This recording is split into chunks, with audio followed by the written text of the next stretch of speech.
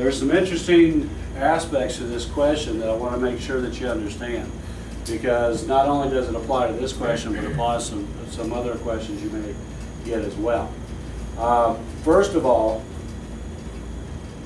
the 50% brake horsepower. Like I said before, we are not going to adjust our number that we get if we are told 50% brake horsepower, because our 4 gallons per hour is already adjusted for 50%. Another thing, it says fuel is $3.50 a gallon. What do you think about that? Scratch it. Yeah, it's extraneous information, and that is very typical. You will get questions that have extraneous information. Don't assume that everything they give you is important, because it's not. It won't be. $3.50 a gallon, we're not going to worry about. How about above average operator? Doesn't say anything about it. Doesn't make any difference. Okay, so we can scratch those two things. All we have to do is realize we don't adjust our number here, and we've got a 250 horsepower backhoe that's going 8 hours. All right. So what we should have done here is we should say 4 times 2.5, 4 gallons, 250 horsepower times 8 hours, 80 gallons. And you telling me 80 was not a choice? I know 80 was not a choice. Okay.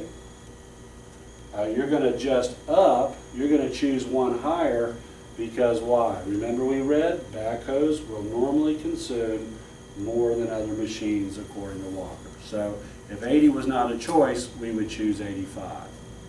Right? Plus, do you want to be running that diesel equipment out of gas? Out of fuel? Not really. No. All right, so we're going to go with 85. Once again, do not adjust for the 50% because it's already adjusted there. Real good. That's fuel consumption. If you can do that, you're going to be all right.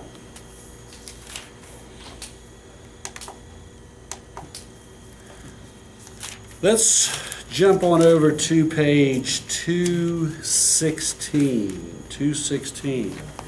I want you to highlight something there in the middle of that page on page 216. It's the second paragraph, and we're told that truck capacity for proper sizing should be at least 4 times the dipper or bucket capacity of the excavator. Do you see that? Make sure you can find it. As we go to page 218, we're going to go about halfway down the page, and in bold print it says scraper application on page 218. Scraper application. I want you to highlight the last sentence or the last sentence fragment in that paragraph. A skilled operator can cut a grade to within 1/10 of a foot and spread that fill to the same degree of accuracy. 218. 218. Do you see where it says scraper application in bold print? Mm-hmm. It's that paragraph, last sentence, that skilled operator. Let's go to the bottom of page 219. Hourly cost of operation. You may get a math question which asks you, what is the hourly cost of operation? What do we include in that? Well, we're going to include tire replacement, tire repairs, fuel, lubrication, mechanical repairs, maintenance of blades and cables, etc. Is there anything in that list that is glaringly missing? Labor, yeah. Well, guess what? You don't include labor in your hourly cost of operation. So make sure that you're aware of that. If you get a math question and they want you to figure out the hourly cost and they throw labor in there, don't add labor in. The next thing we're going to look at is on page 224. On page 224 there is a table about halfway down the page, and the table is titled Approximate Hourly Production of Bulldozers. And this is based on an 83% job efficiency. Now this table already converts already assumes an 83% job efficiency. If the table does not already calculate that for you, then you may have to do it yourself. This particular one does have 83% job efficiency. Where do they get 83% from? How do you get 83% job efficiency? Any idea? That's from a 50-minute. Ah, you're not going to get 60 minutes out of somebody, right? Are they going to work a full 60 minutes? Probably not. What is assumed is that you will get about 50 minutes out of every 60 minutes. So in your calculator, type in 50 and divide by 60. What do you get? Ah, you get 0.83, right?